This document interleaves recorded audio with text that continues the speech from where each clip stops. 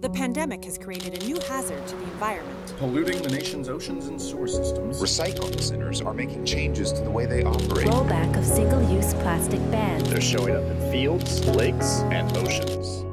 We have a new problem that's also an old problem. We have the problem of a consumer mentality, a throwaway mentality. How do we move forward? The choices that we make every day influence what ends up in our waste stream. When I'm collecting this data on the ground, I think about what is this, where did this plastic come from, and what can we do about it?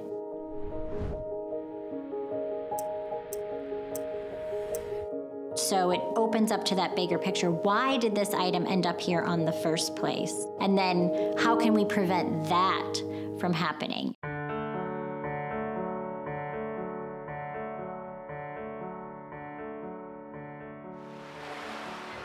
The catalyst in Haiti was the fact that there was a major earthquake.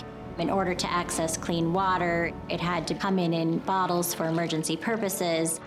It made very much sense to collect the bottles that were being used and put some value into them. With this research, HP has brought us in to help them pay close attention to the needs and interests of the workers on the very front lines of this serious environmental problem. That's a pretty brave move, because we're not going to pull any punches.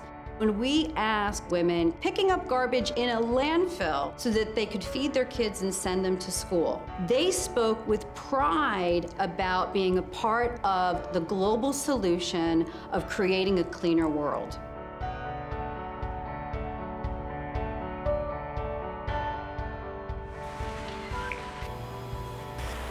We've been working with HP since '96, focusing on hardware recycling and here, inkjet recycling.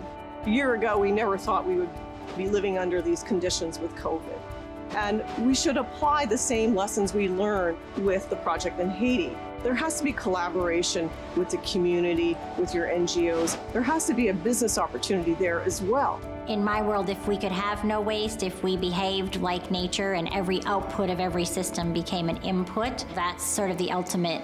But to get there, we have to change the systems that we currently have in place. We need innovation. We saw innovation at every level in the project in Haiti. Innovation is not just about innovative ideas, it's about innovative relationships. And if innovative relationships can be ethical relationships, well, then we have a new green economy that we can really get behind.